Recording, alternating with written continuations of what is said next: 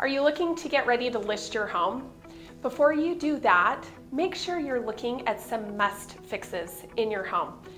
The obvious things like if you've got a broken window, get that fixed before you go to market. But what do we do about the not so obvious fixes? So what I want you to do is take a tour around your home and let's see if we can find those not so obvious fixes that you can get done prior to going to the market. One of the first things I want you to look at are your sinks and faucets. It's not the first thing that will come to our mind, but it will be one of the first things that the buyers will go in and they will turn on and they will test as they're walking through your home.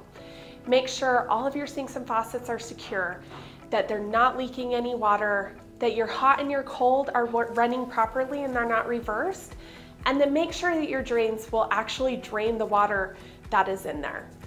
The next thing that we want to look at is we want to look at your cabinets and drawers. Have you taken a walk around your home lately just to see how do your cabinets present themselves? Do you have chipping paint? Is there a cabinet or a drawer face that's missing? What about the hardware? Is that properly secured? Is it missing?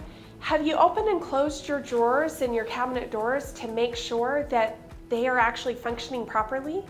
Because this will be something that a buyer will test as they're walking through your home. We don't think about these things because our friends and family, when they come over to our home, they're not opening and closing our drawers and our cabinets all the time. And the next thing that you guys are going to look at are your ceilings and your floors.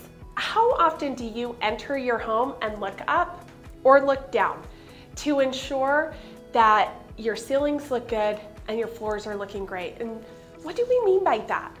So have you looked lately at your laminate, your tile, your carpet to make sure that it's not cracked, it's not chipped, there aren't stains on the floor? Go through and make sure that you have your floor updated and looking in pristine condition. If you have any questions, you want any help, you want us to come walk through your home with you and give you some advice, we would love to. Reach out to us, the Stern team. I'm Stephanie Grable.